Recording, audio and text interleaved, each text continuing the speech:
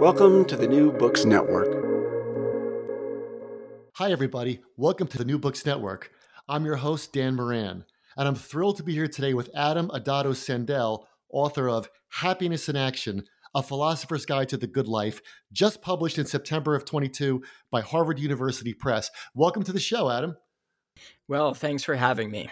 So before we start, I have to give a shout out to everyone at Rutgers University in our 201 Happiness course. We are studying happiness, and so I'm so eager to talk to you about your book. So hi, everybody at Rutgers, and here we go. So let's start talking about you. Philosophers come in many shapes and sizes, and you have like a really interesting background that you bring into the book. So why don't you start by telling us a little bit about yourself? Well, I'm a philosopher. I've taught for a number of years at Harvard as a lecturer. I currently work as an attorney in New York City, in Brooklyn, and I'm a sports and fitness enthusiast. To say the least. Right. So as part of this enthusiasm, for a number of years now, I've been training to set the Guinness World Record in pull-ups for most pull-ups in a minute, and I've now set it 4 different times.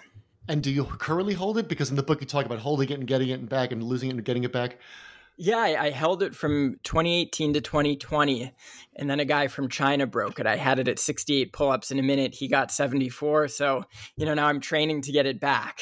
Wow, that we're already impressed. So let's talk about the book, which is equally impressive. So I want to talk about your last sentence. So you end the book with this sentence, quote, "Far from being a merely academic discipline that theorizes from on high and substitutes the abstract for the real, philosophy is an indispensable guide."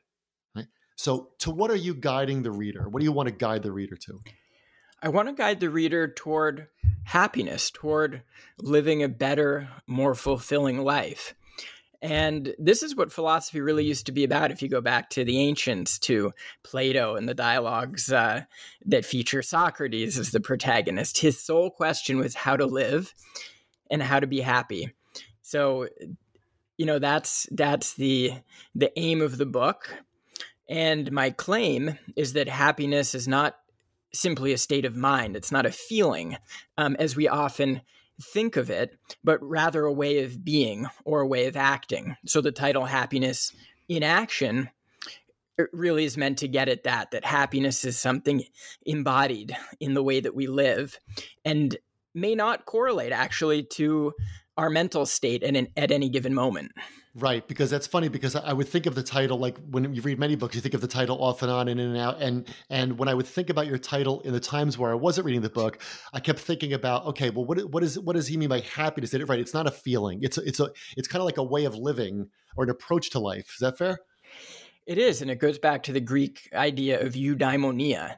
That's the Greek word for happiness, and it literally means having a good demon by your side, a benevolent guardian angel, so to speak.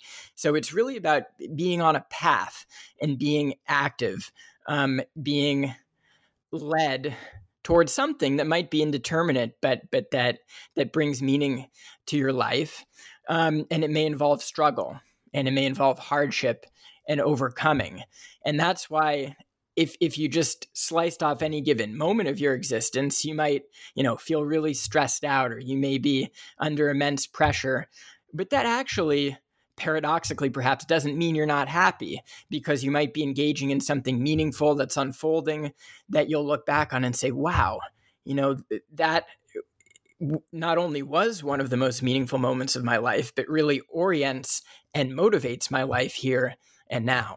Yeah, it's like graduate school or doing pull-ups. I mean, right? It's the same idea. Yes. Well, on the pull-ups bar, believe it or not, is where I've gained a lot of these philosophical insights and come to understand the words of philosophers like Aristotle and Plato. It's funny you mentioned pull-ups because it's tough. It's painful to, you're hanging and your muscles are burning. So from the perspective of a feeling or mental state, you're not happy. And, psychologists these days hook, people's brains up to brain scans, and it shows the stress levels in the brain. And, many claim that, okay, we can track happiness in this fashion, but I don't think that's right. And part of the reason I don't think it's right is through this experience that it's kind of a niche activity doing pull-ups, but I think anybody can relate to struggle and suffering in ways great or small that ultimately are meaningful and fulfilling, and therefore definitive of happiness. And that's why the pull-up example is so great, because it's something you do purely for its own sake. Like it's not like, this book isn't called like Happiness in Action: How to Get a Better Job, or how to get to the next thing. Like the pull-ups is you and the pull-up bar and that universe kind of like epitomizes kind of what you talk about in the book. Yes. Well, there's a very interesting tension with pull-ups, because on the one hand, it's very goal-oriented. You want to get more of them. Maybe you want to set a personal best or a record, but beyond whatever goal you might have is the intrinsic joy of the activity itself, something that, at least in my case, I do for its own sake. And drawing on that personal example, I make the larger claim in the book that happiness is not only about activity, but a certain kind of activity, namely activity for the sake of itself, and not simply for the sake of a goal. Right. You talk about the relationship of happiness to meaning, and of meaning to struggle. And that's, those things have to go together. Exactly. And I think this tension between defining the worth of our activity in terms of goals, how close we are to those goals, whether we succeed or fail, and the embrace of the process or the activity as something meaningful in its own right, is a tension that is always with us. I feel it in pull-ups, but in other activities, writing a book, you want to publish something on time, you want it to be well received, but more fundamental than that is the process itself of writing and of clarifying your ideas, and the joy of just making something apparent to yourself that was kind of hazy before, and that this process is open-ended. It's never ending in a way, and there's something wonderful about it.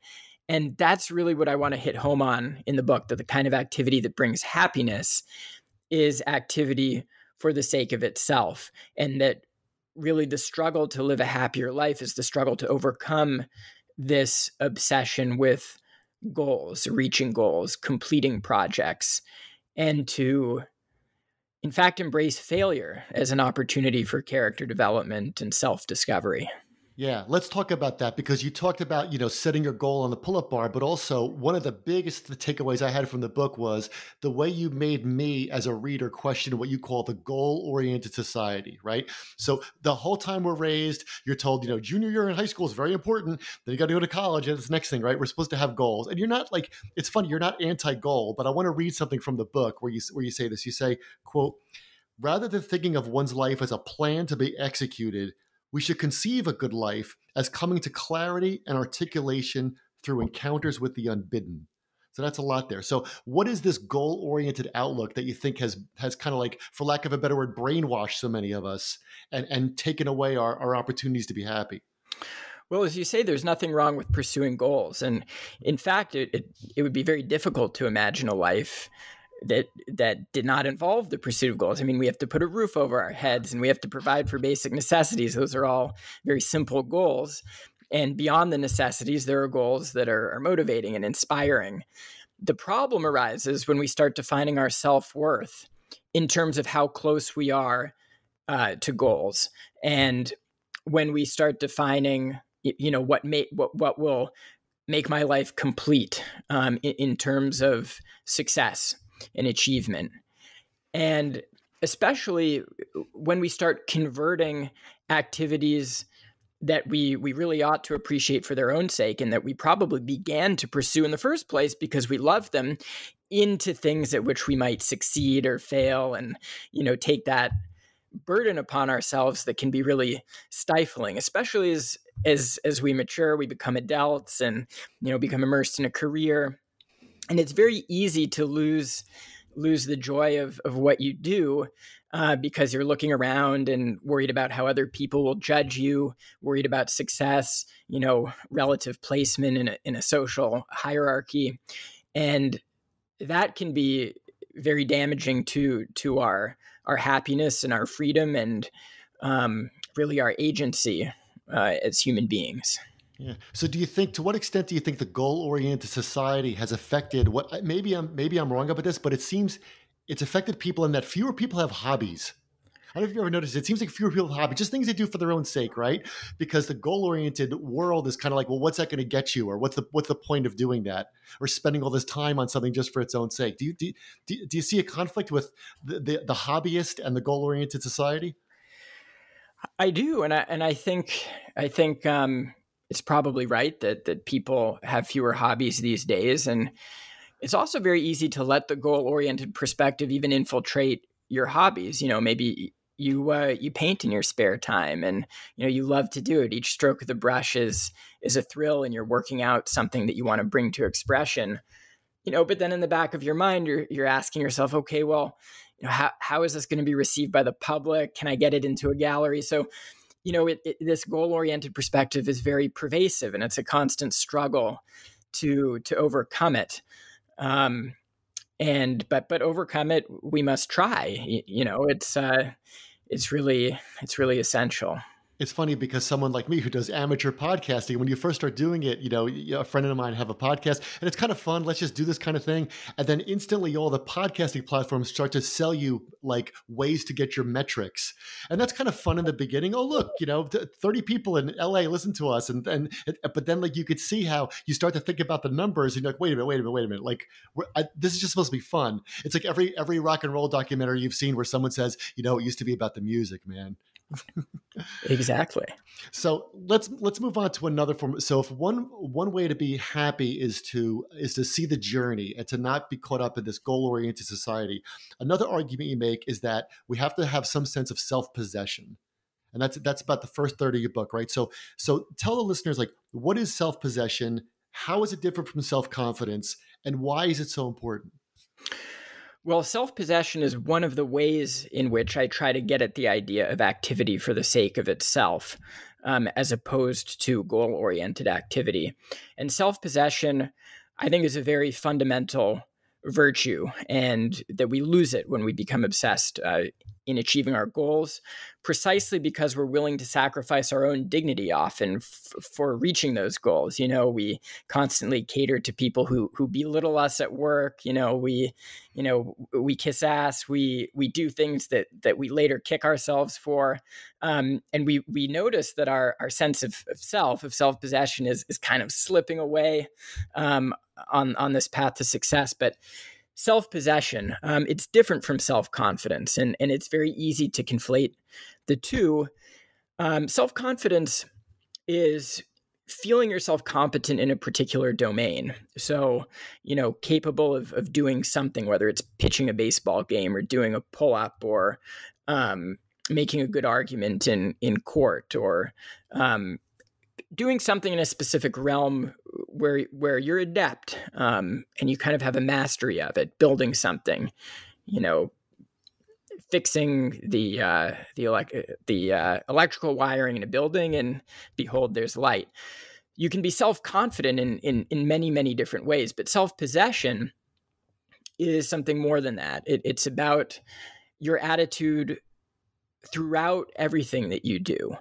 And it's really at the core, I would say, it's about embracing life as a journey and being willing to assimilate what is difficult, what is foreign, what is threatening, what is oppositional, and making it your own through creative reinterpretation. And it's an attitude that's very difficult to maintain consistently. And it's one that flies under the radar too, because it's not conspicuous. It's not flashy in the same way that being, adept in a particular realm might be. But that's how I would define self-possession, and it has many different facets that I'd be interested in talking about. And one of those is being able to stand up for yourself and exercise judgment against the various influences that threaten to disburden you of judgment, when you want to get certain results. Yeah, well, that's funny. So let me just recap that. So it seems like self-possession is like self-confidence's more quiet cousin, Like they're in the same family, but self-possession is more is like, I love how you said it's less flashy than self-confidence. So one of the threats then against self-possession, which you just talked about, is, this idea of experts, and that comes up in your book. And you talk about how, you say one of the quotes that I underlined many times is, "The virtue of judgment has fallen on hard times." And when I read it, it occurred to me that this isn't because we don't have enough experts; it's because we have too many. And you make the argument that, yeah, if you want a medical opinion, you ask a doctor. But now we're glad to relinquish our judgment to all kinds of experts, even when these experts don't really have any understanding of what they're talking about. And I laughed out loud when I read your book, because I thought to myself at one point, I was reading and I thought, this is like when Socrates complains that, he went to the craftsmen who were good at one thing, but then they found that he was finding them pontificating on all kinds of things that they weren't qualified to talk about. And then, bam, you tell that story. It was like a wonderful moment where our minds met. So let's talk about this for a while. I want to give you the floor. What did Socrates find to be the problem with quote unquote experts, and how are these experts today a threat to our self-possession? Well, it's just as you said, that experts, because they provide a service or a good that's particularly prized in a particular domain, like a doctor who restores health, and everybody wants to be healthy, we tend to have immense respect for doctors because they give us something that we really want. The problem is that it's very easy to then trust the doctor, let's say, in matters that are really matters of personal judgment, a lifestyle decision that you have to make, that the doctor may very well, give some seat of the pants advice on. And, maybe you have a philosopher doctor, so his advice is really good, but much of the time you might not. And it's going to be some, kind of moralistic admonition that's only with an eye to health. Like, you broke your leg and the doctor says, okay, here's what you have to do to get it fixed. We're going to put it in a cast or splint. You got to rest it. And then, once it heals up, be careful. Like, maybe you should consider not skateboarding so much, or something like that. And you think to yourself, well, okay, that's not really doctorly advice. That's a decision that I have to make based on the importance of skateboarding in my life and how much risk I want to take on. And I think we can find many, many examples these days where we tend to naively trust experts, and outsource our judgment to them, when we should be judging for ourselves. And when I say for ourselves, I don't mean, not in consultation with friends and trusted mentors and family members and whoever we might be able to turn to in our lives, because, after all, we are defined by our relations to other people. But judging for yourself simply in the sense of assessing your own life, what makes a life meaningful for me.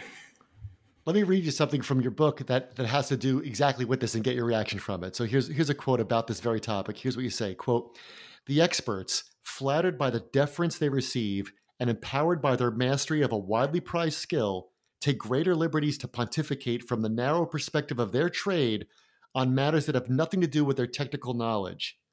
Their confident bearing draws in more and more credulous seekers of advice, and that becomes difficult to resist, even for those with a good deal of self-possession." What do you have to say about that? Well, I think it's true. We trust somebody because they wear a suit and a tie or a white coat, Right. or simply because they're famous, because they're a celebrity, because they're a movie star, and because they have that status, we take what they say as if it were God's word. Yeah. They have a blue check on Twitter or something. That's exactly right. Exactly. And this it's not to say that celebrities and experts can't also make very good points about life in general, but there's a real risk that we trust them simply because of their title or their reputation or status. Yeah. So we're living in the era of the hot take, and that's dangerous to our self-possession. It is. There's a great Simpsons where Homer Simpson meets Paul McCartney and tells him something, and he looks at the camera and says, "Rock stars, is there anything they don't know?" But Homer, of course, means it literally, and you're trying to make us say, well, just be careful who you get your advice from. Exactly. Don't become Homer Simpson. That'll be your next book. Okay, so let's talk more about losing our agency. So you have a section about life-sapping technology. Those are your words, life-sapping technology.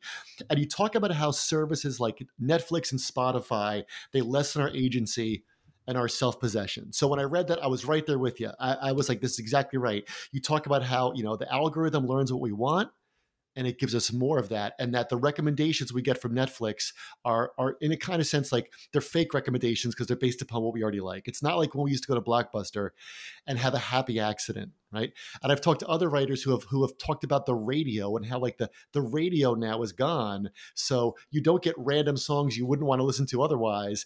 And every once in a while, here's something, oh, that's kind of nice, right? So I read that. What fascinated me about that chapter, though, that I really, really had to ask you about was when you talked about the GPS and about what the GPS is doing to our agency, because that had never occurred to me in a million years. So can you tell our listeners about how the GPS comes up in your argument about self-possession? Well, the GPS is ubiquitous these days, and I fall guilty to this charge all the time. You look at the blue dot on your phone as you're walking down the street, and it tells you whether to turn left or turn right. You've got it up in your car. And there are certain circumstances when you would want a GPS. You're rushing somebody to the hospital and you need to get there as fast as possible. And that goal really matters. So you're not going to wing it. You're going to, unless you know the route, you're going to look at the GPS. But the problem is that we trust the GPS. We rely on the GPS all the time. At least I catch myself relying on it way, way too much. And what we lose is the ability to interpret our surroundings and to find our way around in the world. And I think that loss actually implies a loss of responsibility for the world around us as well, because we lose appreciation for landmarks, for the layout of a city or a countryside through which we're driving, because we're simply following the route that Google tells us to follow. And some might say, well, this is wonderful because it liberates us to just gaze out the window and appreciate without having to worry about which way to turn, and maybe you can take in the scenery better that way. And I'm skeptical of that. I mean, in principle, it could be true, but I actually think that a concerned attention to one's surroundings, when you really are kind of lost and have to find your way around, or you don't know the route, so you used to open up a map and look at the map in advance, and you would have to interpret the map, that there is really something to that, and you appreciate your surroundings more. When you're looking at the map and you see, okay, there's the indication that there's going to be a mountain on my right, and then the exit on the highway is going to be, just a mile or so after that. You know what I mean? You have it triggers your imagination, right? Because, a map is not the same as GPS, even though one could say it's a technological step in the direction of GPS, but it's really fundamentally different because it engages your agency and imagination in a way that the blue dot on GPS simply doesn't, or the voice that just tells you where to turn. And I do think that this is a real loss. And if I may offer an anecdote from growing up when I was in school, when I was in 7th and 8th grade, I had a fantastic history and geography teacher. And one of the main things that we had to do was to make maps. And we would have these great big sheets of Mylar, like 4 by 4 feet or something like that. And we would unfurl a map and we would trace over it, and we would have to then find cities and rivers and mountains, and we would have to adorn the map with local wildlife maybe, or historical sites. And you really gained an appreciation for the world that I think is lost in our technological age. And I don't mean so much to be dismissive of technology as to point to the trade-offs that it involves, because obviously GPS is very good for efficiency of travel. And I don't want to dismiss the merits of efficiency, but there's a real problem when efficiency crowds out the understanding of self and world that we gain from having to find our own way around. Yeah, like you said about efficiency, right? Is the downside of something like Spotify is you have fewer happy accidents. But at the same time, like I love it because if I want to hear a certain thing, I could listen. It's right there, and so trade-offs is a great way to describe that. Yeah, it's a trade-off, and I think we often lose the sense of trade-off. It's also funny what you said about GPS is that people will still leave them on, even if they're going to a place they know they're going, because they just want to see what time they're going to get there. Do you ever notice that? Or I want to see what the traffic's going to be like. And it's kind of like, well, you can do it without, how it's going to take you 20 minutes like it takes you every day. But it's kind of funny that like it's become like almost like putting your seatbelt on. It is. It's funny too what you said about 7th and 8th grade, because I remember my dad used to say, he passed away probably around the era of MapQuest, but to his generation, you should know all the roads around your house, and you should be able to use compass points. And he would say things go, east on the 516, and they all just assumed that you could just do it or look at a map if you had to. The idea, it was almost like a GPS would have been beneath them. Yeah, there's something admirable about that. Well, and you talk about Odysseus as the ultimate, character in literature, right? Who just certainly doesn't have a GPS. He knows where he wants to go, but the point is that going there is the point, right? So what is it about Odysseus that you use him several times in the book? Why is he such a great figure to draw upon for your argument? Odysseus is the paradigmatic adventurer. Right. And he's got a goal. He wants to return home after this victory in the Trojan War. And he's on his way home. And then all of these misfortunes befall him because of the wrath of the gods. And he finds himself on this journey that is handed down to us by Homer in the Odyssey. And one thing that I find very compelling about the story of Odysseus is precisely that the journey is what's of interest. It begins in the middle of things, and although he wants to reach home, it's really about what he learns of himself along the way, and it's about how home, the very meaning of home, gets redefined in light of the struggle. So on the one hand, he's returning to the same home in Ithaca, but on the other, he is returning with more, that Ithaca takes on a new meaning. It resonates in a different way because your beloved wife, Penelope, to whom you return home after resisting the call of the sirens and fighting these monsters like Scylla and Charybdis, is the same wife, but your commitment to your wife in that circumstance is different. It takes on a new weight, a new meaning. And so there's this intrinsic character to the journey that defines the end. So the end can't be separated from the path to reach it.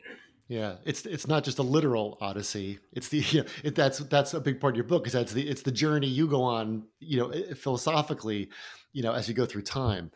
All right, let's switch gears for a little bit, because as somebody who loves film as much as I do, I can't resist bringing up some of your movie readings in this book, which I think are terrific. So I want to talk about the first one. When you talk about greatness of soul, and you talk about Aristotle, what Aristotle called greatness of soul, you decide you're going to illustrate that with The Apartment, the great comedy by Billy Wilder. And in that movie, to let our listeners know, in case they don't know it, Jack Lemmon he's a figuratively and literally small man named Bud Baxter. He's a nobody at this company who lets all of the executives use his apartment as kind of like their love nest for all their illicit affairs. He has to wait outside until they're done. His job is to supply with liquor, empty the ashtrays. I mean, he's really, really, being used there. So what lesson do you give the readers about greatness of soul and that movie? Well, it's a great example of how he's so craven for a promotion at this big impersonal firm that he's willing to utterly sacrifice his dignity and relinquish his own home. And, one night he's sleeping outside in the cold on a bench, and he comes to work the next day with an 102-degree fever or whatever. And, he just takes a beating day in and day out in hopes that he's going to be promoted.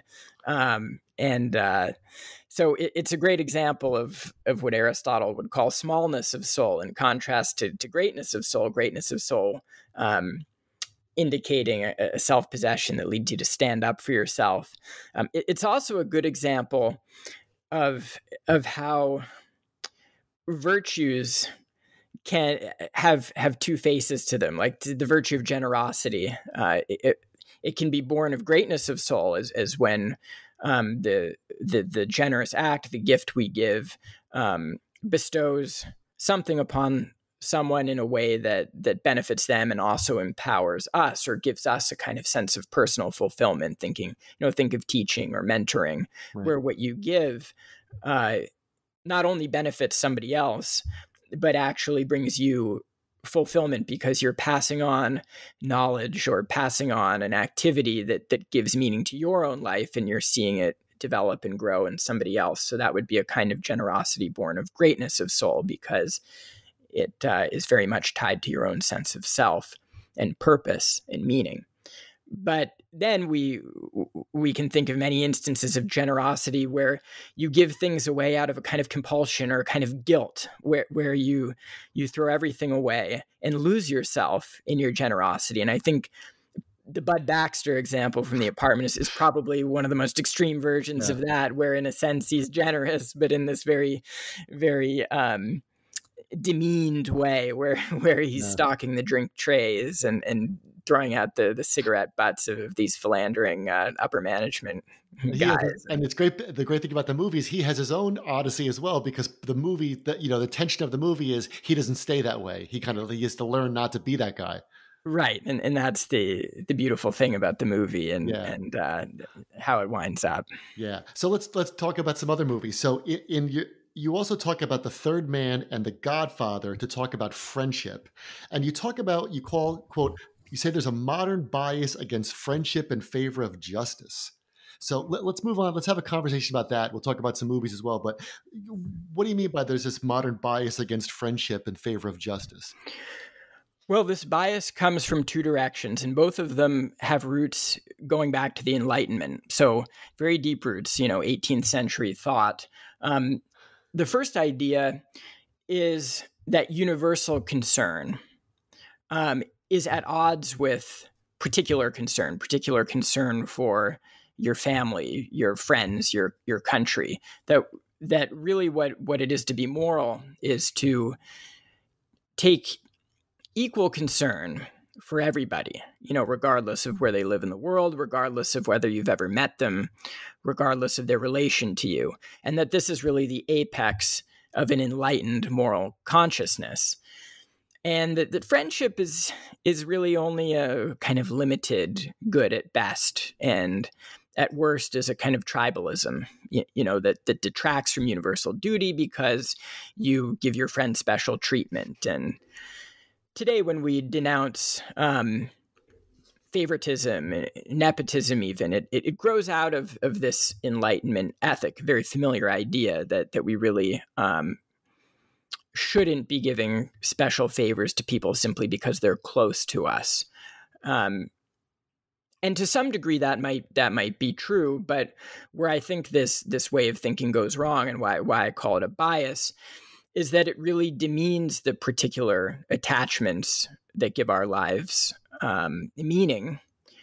And it also neglects what I would say is a fundamental connection between the particular and the universal, so that really we only learn to respect humanity in general, that person on the other side of the world who we've never met and probably never will meet, through the way in which people close to us, namely our friends, our family, maybe our fellow citizens, the way that we care for them and they care for us, so that these particular loyalties are what educate us in a more universal concern, that you can't really have one without the other. And that works in both directions. If you're a thoroughly unjust person, who's just crudely egoistic in the sense that you care about, money and accomplishment, and you're willing to screw over anybody, you're not going to have friends. So the universal and particular go together.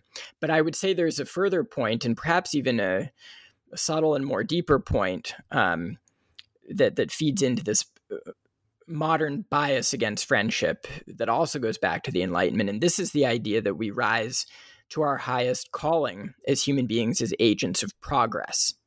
Now, the idea of progress, providentialism, but also a progress that we human beings bring about, the ideal world.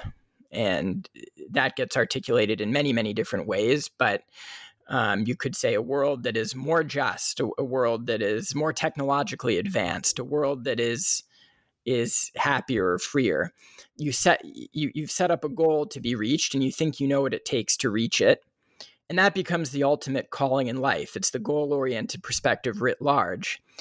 And if that's your way of thinking about things, friendship takes a back seat to alliance. And an ally is very different from a friend. An ally is somebody who will help you on that path to achieve your goal. But a friend is somebody who picks you up and helps you in the struggle when your goals fall apart. And I think what this strand of modern thought misses is the vulnerability of all goals in all states of the world, no matter what our accomplishments, no matter what the scale, that there is a kind of open-endedness to life that makes all of our achievements precarious. And if that's the case, there will always be a very deep need for friendship. And that's what the ancients recognized, and is reflected especially in ancient Greek tragedy, that no matter how well-intentioned you may be and no matter how noble your goals may be, that things can fall apart in terrible and unexpected ways. The Oedipus story, he's the most well-intentioned man, and he ends up killing his father and marrying his mother by sheer accident. So in a world ridden with these unexpected twists and turns of fate, what really makes life worth living and redeems life is friendship. And that gets lost when you understand life in terms of progress towards some grand goal. Right, because if your life falls apart, you won't have your allies, because the allies were part of that goal. They were like baked into that goal-seeking cake, right? But then if things fall apart, you will have your friends, your family. Exactly. All right. And friendship also resists this whole, all the assumptions of the goal-oriented society we spoke about earlier, because friendship is like, it's like the pull-up bar, isn't it? It's like this thing that exists for its own sake. Like you're kind of like, when you're born, you're told who your parents are, this is your family, but that's, your friendships are voluntary. And as you point out in the book, they exist for their own sake over time to develop this shared history. Yes, and in a sense, you could say that friendship in the highest sense is useless. And beautifully useless, right? Beautifully useless. Beautifully useless in the sense that it's one could say beneficial in a very special sense and in the highest sense, where what you quote unquote get out of a friend is not some achievement, not some advancement, not some particular thing, right, but rather a stronger sense of self and greater wisdom through living together and bucking each other up and having each other's back and having discussions and counseling each other and working through tough times. And so friendship really is part of this process of constantly redeeming your past and opening a future. And it's ongoing in a way that a goal-oriented activity is not. Right, because you can't list your friends on your resume. No, right. That's not. But I love how you said like it's useless, right? And that's also why it's funny. Like, so what about how social media has taken the verb the friend and to see how many friends you have and followers and on LinkedIn people have connections, right? So do you see like a corruption of this idea through social media? For sure. And I think we all understand on a certain level that our social media friends aren't true friends.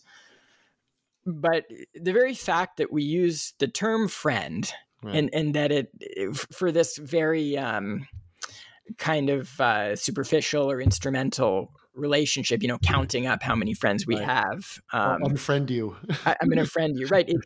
That in itself is very interesting that we use the term friend so unthinkingly in that way. And it does speak to this hollowing out of what friendship really means. Yeah. Let's do another movie, because on the subject of friendship, you offer a long reading of a second great Billy Wilder film, and that's Double Indemnity. And you talk about how that film was very much about friendship. Now, this is, that's one of my favorite movies. I've seen it 1,000 times. It might be the last movie you think of when you think, so what's a great movie about friendship? I think a lot of people wouldn't put Double Indemnity up there at first. It wouldn't occur to them at first because, that movie is so razor sharp and cynical and dark and for all the reasons we love it and that everybody still loves that movie today. But what does that movie, that dark, crime thriller, tell us about friendship? It's a great question, and I had to watch it a few times. I love the movie too. It's always really struck me, and so I watched it many times. And after thinking about why I liked it so much, I came to the conclusion that paradoxically, it's one of these rare films that really celebrates friendship of all things. And it's, of course, not apparent on the surface because it seems to be about this insurance salesman, Walter Neff, 30-something, maybe 40-year-old guy, kind of dapper, but utterly mired in malaise. And, he works for a kind of impersonal firm, and he's going door to door and getting shut down, trying to sell people insurance. And then he falls for this classic femme fatale, and she gets him to knock off her wealthy husband with her, and then she ends up betraying him in the end. So it's this very classic film noir. But what really intrigues me about the movie and why I think it's a celebration of friendship is the byplay between Walter Neff, this dapper salesman who goes down the path of self-destruction, and his colleague Barton Keyes, who couldn't be more different from him on the surface, who's this brilliant false claims investigator who works for the firm. And, he's everything that Walter isn't. He's short and stout and kind of ugly but brilliant. He's got this mind that won't quit, and he's got this forensic intelligence that's quite impressive. And he's always sick to his stomach because he's trying to get to the bottom of the false claims cases that he always solves. And, Walter Neff's out on the road trying to sell insurance and smooth talk people into buying it. And they couldn't be more different, but they're such good friends, and you see it throughout the show, the movie, that's epitomized in this gesture where Neff will light the cigar of Keyes, and they'll kind of make fun of each other, but they really appreciate what each does. They have a shared history. They do. They have exactly a shared history. And then in the end of the film, of course, Neff has had to really try to dupe his friend into to thinking that this murder and the insurance claim attached to the murder was done by somebody else, and he basically does fool him until the very end when Neff confesses of his own accord ultimately when things go wrong to Keyes. And they have this reconciliation at the end. And so it's actually quite a heavily sentimental film, I would say, but a sentimentality that really works because of the dire circumstances that form the backdrop. Yeah, because when Neff is dying, he says to Keyes, and it's Fred McMurray is Neff, and Edward G. Robinson is Keyes, and you said they physically look totally alike, and at the end, Fred McMurray is there dying, and he says, "See, he was right in front of you," and then Keyes says, "Closer than that, Walter." Yeah, you talk a lot about that line, right? Yes, and right after that, I believe is when Keyes, in a reversal of roles, lights the final cigarette that Neff will smoke. Yes. Yeah. And Neff says, "I love you too, Keyes." Yeah. Yeah. And so, "I love you." It's the most sentimental expression, and in many settings would be a totally corny line. Yeah. But in this movie, it's absolutely brilliant and quite moving and quite an affirmation of friendship. Yeah, it's brilliant because it's Neff gets to have his cake and eat it too, because he can be a wise guy. "I love you too," but at the same time, like, he really does love him, and he really does have a profound feeling for Keyes. Yeah. Yeah, it's great. It's great. So kudos to you, because when I read that section of the book, I was like, "Oh, this is dynamite. This is dynamite." So, okay, so that's friendship. Let's move on to nature. Nature's another point of making us happy. You say that nature should be, quote, "a potential partner in dialogue as we strive for self-possession." Now that might be that's out of context, but that could be the classic sentence that somebody who raises his eyebrow at Philosopher says, "Oh, come on, what does that even mean? Like, nature's a potential partner in dialogue as we strive for self-possession." What do you mean by that? It's a potential partner, and how do we make that partnership happen? Well, let me start by a personal example to try to clarify that. I was on a run one day, a hard run. It was actually a track workout with a running club. And it was one of these really tough summer workouts, and I hadn't hit the times I'd wanted to, and I was, you feel kind of lightheaded, sick to your stomach, and I was jogging home, feeling kind of dejected. As I was jogging home, I saw to my right a tree that had been cut down very recently, pretty recently at least, a big fat tree trunk, sawn, clean at the base. But from the middle of this trunk, almost miraculously, were these green shoots, now about 4 feet high, springing forth from this trunk. And I just stopped and looked at it. And I said, wow, this tree had probably stood 100 feet tall and had broad branches. And, it was cut down by human hands. And look, now, when you thought it was totally done, it's springing back to life. And it made me pause, in part, I think, because I was thinking of my own life and my own dejection at that time. And I thought to myself, you know what? Tomorrow begins a new chapter. Let's pick yourself up. Let's go running again and hit the times that you didn't hit today.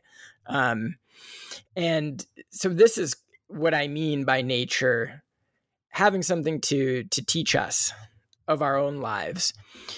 And this interpretive attention to nature gets lost, I think, in a technological orientation to the world, when we treat nature as mere resource for our purposes. A tree is used for timber to build houses, so we can clear away all the trees we need to build all the houses we need and not think twice about it. And this kind of thoughtless appropriation of nature for our own particular purposes, I think it's very damaging, not only to the natural world. I mean, people talk about that, conservation and global warming and the health of the planet. So there's plenty of discourse on that. But the point I'm trying to make is very different, that what we really lose is an appreciation for nature as a symbol, or as a interpretive prompting for us to understand our own lives and to be more self-possessed. Yeah. You talk about, you give examples of a waterfall, of thunder and lightning in the book. And it's almost like you want us to have it's funny you said it's not a conservationist argument, although that's in there. It seems to me you want us to have a Socratic dialogue with nature. Is that fair? Yes, and the very impressive thing about what Socrates did when he would speak to people and have discussions with people is that he had this knack for being attentive to what they said. And even in the most seemingly shocking opinions or oppositional opinions, like when he's talking about justice with some arrogant orator, and this orator says, justice, there's nothing to justice. It's just might makes right. Justice is whatever is good for the stronger, for the ruling class. That's what's just, a kind of very, hard-nosed, cynical view of justice. And instead of saying to this guy, you've got it totally wrong, Socrates would really pay close attention and ask him questions that really started from a point of acceptance, at least a kind of quizzical acceptance. Well, if you say justice is really what's good for the stronger, what does it mean to be strong? And don't strong people sometimes make mistakes about what's to their advantage? And when they make mistakes and order people to do things for them that will contribute to the mistake, is it just to do that? Because then it will work out being to the disadvantage of the stronger. See, anyway, I digress a bit, but Socrates had this attentiveness and a critical eye combined. And I think we should adopt the same stance toward nature, that we should really be attentive to nature and recognize that even in the more threatening aspects of nature, hurricanes, floods, illness, are lessons we can learn.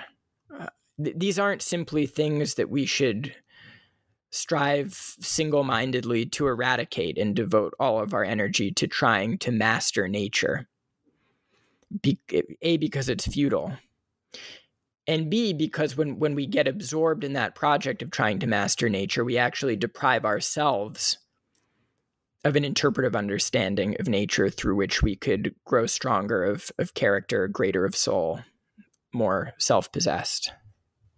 So touching on this idea of how we're supposed to read, quote unquote, in air quotes, nature, you talk about you take shots at the Stoics, and you take a lot of shots from the introduction of the book. You take a lot of shots at the Stoics, and full disclosure, like many people, I have my copy here. I'll hold up of Marcus Aurelius. And, there he is, and I've read it many times and enjoy it. But you argue that the Stoics, that they're wrong about a lot of things, but you say they're especially wrong about their view of nature. So, what do the Stoics, who are very hip nowadays, right? What do the Stoics have wrong? What do they get wrong about nature? The Stoics assume that nature is something external to us, ultimately. And central to the Stoic position is a sharp distinction between what we can and can't control. So what we can control are, to some extent at least, and the Stoics would say we should try to improve our control of these things that we can control, our mindset, our emotions, our interpretations of things. So that we can control. What we can't control is what's out there. And what's out there ultimately is nature in the form of the weather, in the form of the path of the stars, in the form of ultimately the fact of death, that as embodied beings, we're vulnerable to death. So that the Stoics set up a duality between human agency on the one hand and the forces of nature on the other. And I think that's a mistaken duality. And the reason it's mistaken is that nature is always given to us in a certain interpretive frame. It's never simply external to us. Even the sense in which death we might think is inevitable, a fate to which we are subject, depends on our own interpretation of what death means. And if we define death simply as the destruction of the body after a certain point, well, yes, maybe. I mean, as an empirical matter, maybe that is likely to befall us all, insofar as any empirical claim is likely to be true. But it begs the further question of, what's the meaning of life? And is death really simply the demise of the body?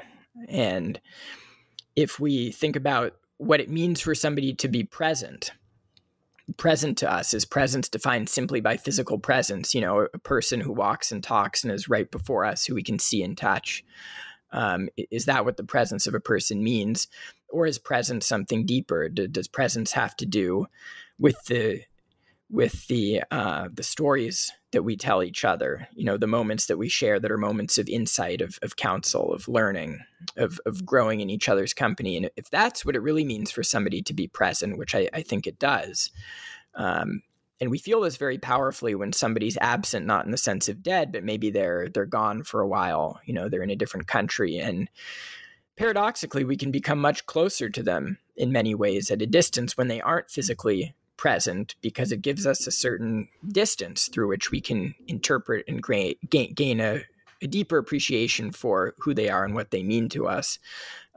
If that's the case, then presence can't simply be physical presence, and death can't simply be the absence of somebody's presence.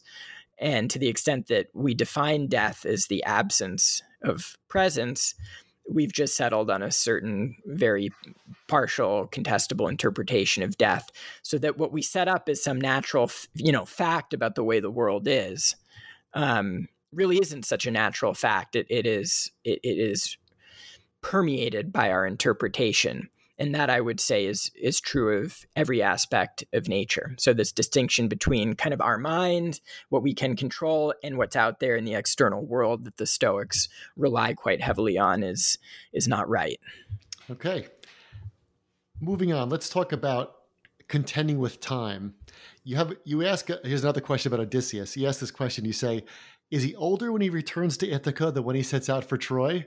And again, we can be very stoic and say, well, of course, right? But that reminded me, there's that great Bob Dylan song, My Back Pages, where he says, I was so much older then, I'm younger than that now. So we all have to engage with time. We can't get around it. But let's talk about that question you asked about Odysseus. Is he older when he returns to Ithaca than when he sets out for Troy? And how does that lead you into your conversation with the reader about how we're supposed to deal with time? Well, in an obvious, familiar sense, well, if his beard is grayer and his skin is more wrinkled, we say, well, of course he's older. Right. But that won't do. That's not sufficient, because we've decided to define time simply by reference to certain states of the body. And it's even a mystery why we ascribe the term older to that physical change, that if we just look at physical states of the world around us, we'll never get to the sense in which time is passing or we're getting older. We look different. Maybe there's certain things, physical feats that we can't do anymore that we could do before.